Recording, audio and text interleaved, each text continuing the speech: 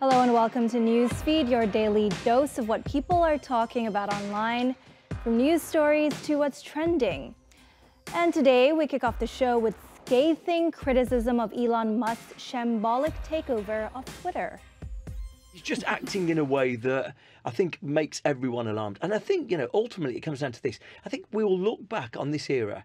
It's almost like the era of Greek mythology. The idea that we wake up every day waiting to see what the Greek gods, the billionaires, have decided for us is clearly anti-democratic. Well, that was Bruce Daisley, a former Twitter vice president, voicing his concerns about the undemocratic changes at the company. Now, it's been under 2 weeks since the Tesla CEO acquired Twitter. And since then, it's been pretty crazy out there. Daisley thinks Musk has underestimated the complexity of his restructuring plans and seems pretty clueless about what he's doing. In response to someone on the platform, Daisley described the billionaire's Twitter as the Brexit of social media. And while it was everyone's fault, Musk was the sole architect of all the chaos. The former executive's criticism comes after Musk laid off about half of the company's staff. Musk said he had no choice as Twitter was losing over $4 million a day. Daisley says job cuts can happen anywhere, but the problem is the manner in which people are being let go. He says the Tesla boss might be the richest guy in the world, but he behaved like he was going broke. Even just from a very cynical point of view, I don't think this was very well organized or coordinated or well informed as to what the laws are and what was allowed. This is a highly unusual way to go about a layoff, particularly in Silicon Valley. Often in Silicon Valley, a lot of the tech companies won't want to make these as public and are much more afraid of negative PR than in this situation. But wait, in an embarrassing U-turn, Twitter is now pleading with some of the staff who were laid off to come back. Just 24 hours after receiving their notices, the tech giant reached out to some ex-employees. And after realizing their experience is needed to build the many new features Elon Musk plans to roll out, the request asking for employees to return showed just how rushed and chaotic the layoffs were. And also it appears Twitter was rather flippant and insensitive about how it carried out the mass layoffs too. I was fired over email. So here's the email that Hannah sent me. As you can see, she just tells me that my email access is going away at 6 p.m. today, and then attaches a meme of Elon saying, "Time to leave the nest, you're fired." Yep, fired with a meme. And adding to Twitter's upheaval and revenue drop, several major advertisers have pulled out of the company due to content moderation concerns. And those who have not left yet are under increasing pressure from activist groups to do so. At an investors' conference in New York, Elon Musk called it an attack on the First Amendment. Like, if activist groups can pressure advertisers upon which Twitter is fundamentally dependent, to, suppress free speech, then that doesn't seem right. So Musk is looking for ways to diversify Twitter's income. One way is by making the process of getting a blue tick much easier. The highly desired blue tick was previously only available to high-profile or influential figures and organizations on the platform who verified their identity. It has been used as a sign to prove the authenticity of a profile and identify reliable information. Now, Twitter says anyone who is willing to pay $8 a month can get one. While many celebrated this decision, the policy change is proving controversial as celebrities, government figures, and brands can easily be impersonated. If you haven't been on Twitter yet, it's hilarious, but sort of also like in a doomsday way. There are dozens of accounts right now that are parodying Elon Musk. Some of them are making jokes about Elon Musk stepping down as CEO of Twitter. Others are making fun of his personal life. It's clearly annoying the real Elon Musk to the point where he put out this tweet saying that Twitter handles that are impersonating other accounts that don't say that they're a parody account will be permanently suspended. Poor Kathy Griffin, they already restricted her account. The lesson here is that there's real value in identity verification online, especially when misinformation is so rampant on the internet. Buying verification can cause a whole host of problems that are more severe than just people pretending to be Elon Musk online. While those who chose to stay on Twitter were having fun by impersonating Musk, other users have been seeking alternative platforms. One of the biggest beneficiaries has been Mastodon. Just last week, it gained over 230,000 new users.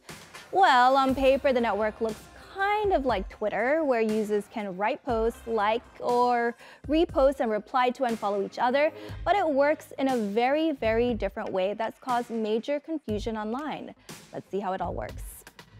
Mastodon is a federated network, so it's decentralized in that there are many different servers that have different names. So you have Mastodon Social, which is the big one. You have an HCI.social. You have some sort of sports ball network. You probably have a FOSS network. There's a bunch of different ones, and anyone can set up their own server. Then people join those servers. So they're primarily interchanging or interacting with one server, but all the servers are also in a federated network. So that means even if I join the server over here, I can still see the posts from someone on the server over here, and I can see the posts from someone on the server over here, because the federated network is sharing information between all of these servers. In a federated system, there is no central authority with central ownership, meaning no tech oligarch can go in and take control over the whole thing. Each individual server is run by its own people, corporations, organizations, whatever, and they are independently owned and controlled, and they are then added to the federated network. That also means if one of the servers goes down for some reason, the rest of the network stays intact. So the risk of the entire network going down is very low. Americans go to the polls on Tuesday for midterm elections. And the Blues and Reds are battling it out, both on the campaign trail and online. Though not everyone is playing fair, and misinformation is proving to be a massive problem. Conspiracy theories are rampant. Top of the list is the claim that the 2020 election was stolen from former President Donald Trump. Believers of this fake news think this election might go the same way. Some are taking extreme measures. In Arizona, armed men and women, some wearing bulletproof vests, have showed up at early voting stations, claiming that they are watching over ballot boxes. Civil rights groups and the U.S. Justice Department found this very concerning, and there are fears minority voters could be intimidated or even stay away from the ballot box. Last month's attack on Paul Pelosi, the husband of House Speaker Nancy Pelosi, has also been used to spread misinformation. The attacker's social media footprint showed he had been sharing a lot of far-right conspiracy theories, and in the aftermath, conspiracy theorists' claims that it was an inside job or a lover's quarrel found traction on social media, painting a wholly different picture to what actually happened. The New York Times reports that some of the misinformation was being spread by prominent Republicans. The media outlet even released this list of 21 prominent Republicans along with their outlandish claims. And Bloomberg says Republicans can get a boost on their social media pages by sharing false claims about the so-called stolen election. But it's not just the Republicans who are peddling misinformation and lies. An Axios investigation in October revealed a network of websites which mimic local news outlets but only churn out Democrat-friendly content. Some of them also massage facts and figures to put the party in a better light. The problem is that Democratic candidates are using these false stats in their campaigns. On the social media side of things, big tech companies say they are working to counter the misinformation and disinformation campaigns. For Twitter, the timing could not have been worse with its recent mass layoffs. Twitter's head of safety and integrity, Yoel Roth, tries to address that, saying efforts on election integrity remain a top priority. And Meta, the owner of Facebook and Instagram, says it invested heavily into election security and is applying lessons learned from past elections. YouTube, in a recent study by watchdog group Global Witness, was found to be effective in blocking misleading political ads, while TikTok failed to catch 90% of false ads.